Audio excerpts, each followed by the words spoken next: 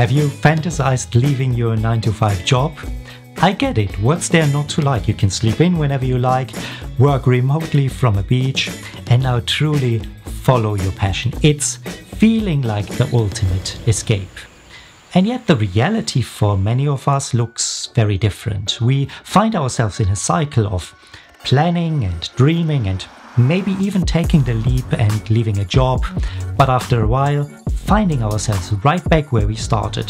Same unfulfilling routine, same doubts, and you start to wonder, why didn't it turn out the way I imagined? Hi there, my name is Kai. I'm a former finance executive turned airline pilot and now content creator. And I spent 20 years in the corporate world basically doing a 9-to-5 job where at the end of it I was craving something different.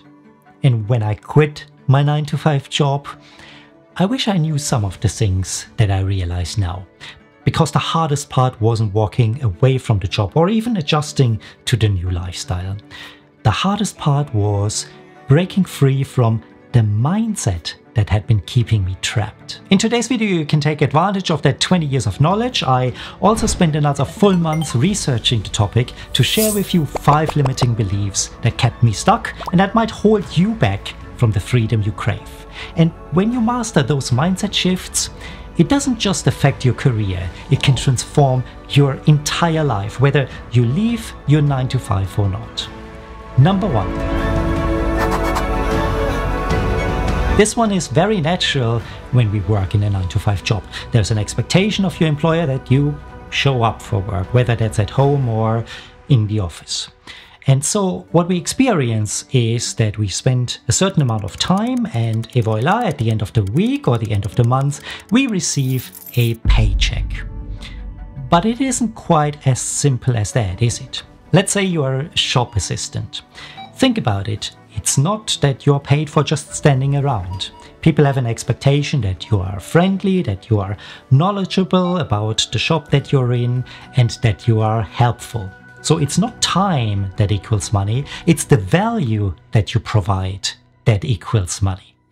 And that's a mindset shift that is very hard when you leave a 9-to-5. Very often I hear, hey, I put in so much work and effort into what I do.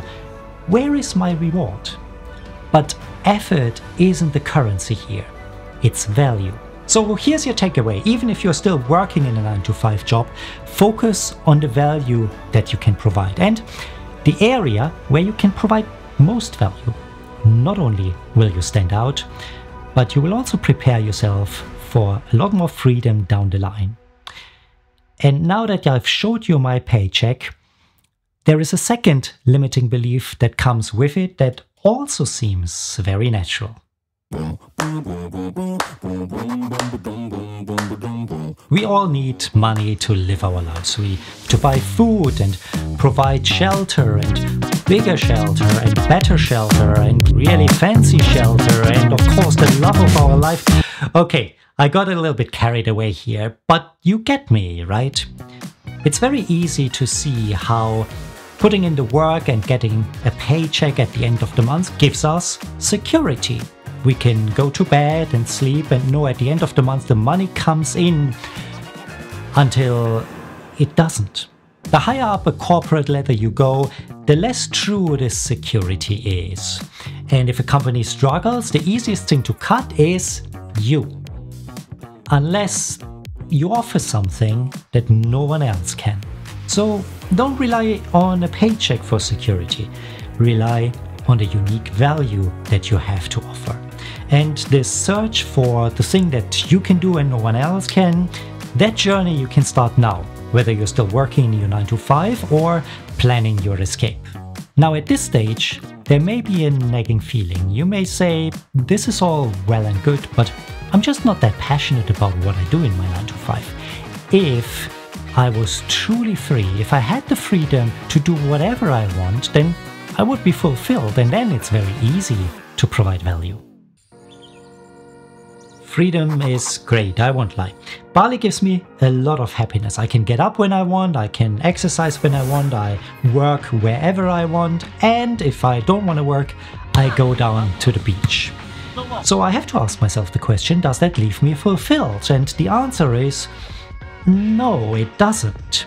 That freedom brings me a lot of happiness, sure, but it can also be very isolating.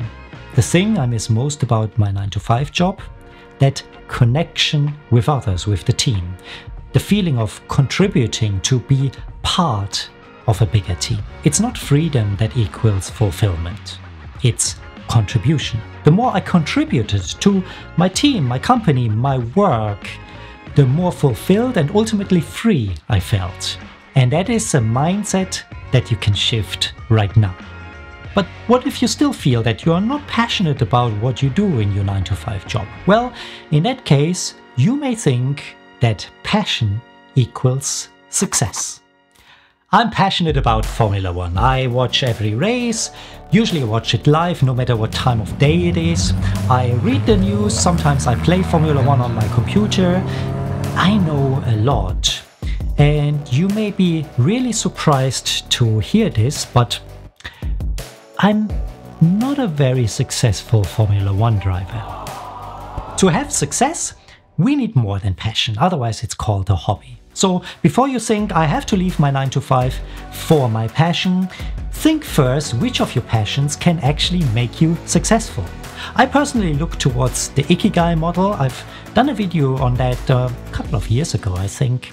But ultimately it's about looking at the intersection of the things that you love, the things you're good at, what the world needs or where demand is, and what you can be paid for. Now, there is one final belief that we could get wrong, and if we do, then it leads us right back into this hamster wheel of our corporate grind. Remember when we fantasized about sleeping in and working from the beach and planning our ultimate escape? We feel that escaping the 9-to-5 rat race means that we completely start a new chapter in our life, one that has great work-life balance. Walking away from a 9-to-5 and starting our own business can certainly improve your work-life balance, but it could also have the very opposite effect. As a business owner, you very easily feel that you have to be productive every hour of the day. And even though you may now follow your passion, it's not sustainable. In fact, you will likely do exactly what you've done in your work before. So for most people, the new work-life balance looks exactly like the old one. And that gives us a strong hint to what to do. Start defining your work-life balance now. Be honest with yourself what truly matters to you. Is it money and success, or family or free time? The trade-offs will come, but if you've set your priorities right, it'll help you stay balanced and grounded. So maybe true freedom isn't about the escape after all.